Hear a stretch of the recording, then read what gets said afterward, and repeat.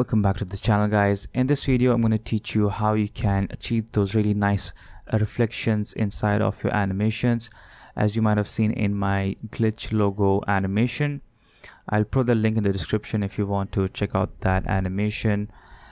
So basically we'll be creating that same reflection inside this video. So this right here is a simple animation. I'm not going to go through how to create this animation. It's quite simple. I have done quite a few tutorials on how to create modern text animations already.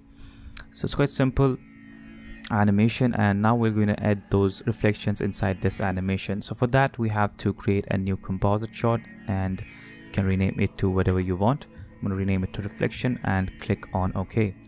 Let's drag in our animation comp inside this reflection, duplicate it and rename it to animation reflection.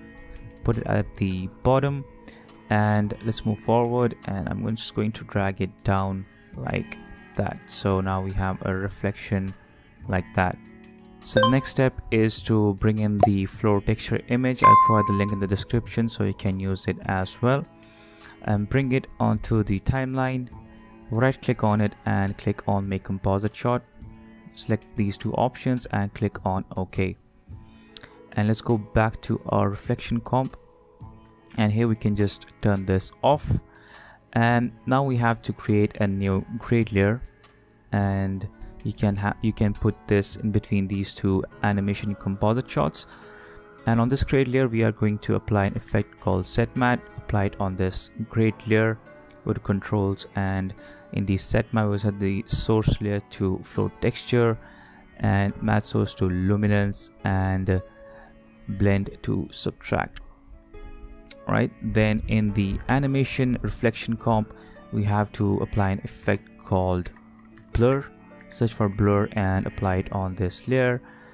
Expand the blur, and you can play with different values of the radius. So you can see that we already have these nice reflections going on in our scene. And yeah, you can just play around with different values, and here you can just go back to blur and increase the radius amount to get that nice blur inside your animation. So you can see that it's gonna look something like that. Then we are going to turn this animation reflection layer into 3D, and click on yes to add a camera, and on this layer expand it, go to transform and just change the rotation X to around 50, and just look something like this. Right, so we can add a new grade layer, and we can call this CC for color correction, and we can put this on top of the grade layer, and we can search for curves effect, apply it on this CC grade layer, and we can set these channels to alpha, and we can just increase this. We can just play around with different values, right?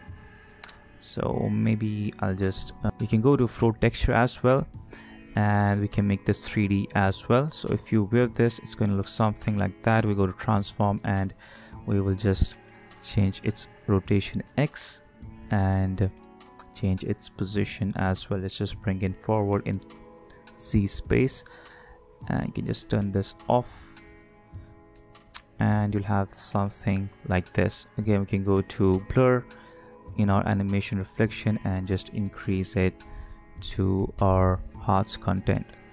Right, so I guess that's it. That's how you can achieve this. You just have to play around with different values to get nice blur animation, nice blur texturiness. So maybe you can duplicate the blur and maybe set the dimensions to vertical to get more blur, and you can just play around with different settings. And we can also create some camera movement in our animation. So if we make our animation 3D, let's go to new camera, and we can go to transform, and we can create a keyframe on position, go forward in time, and we can just increase the position so that the camera just animates in Z space. And we can also animate the float texture as well. Position, create a keyframe, go to the end and just just zoom in like that. Just creates a nice animation in the floor as well. So I guess that's it for this video. I hope this was helpful. If it was, please do consider liking the video and also subscribing to the channel. Thank you so much for watching, and I'll see you guys in the next one.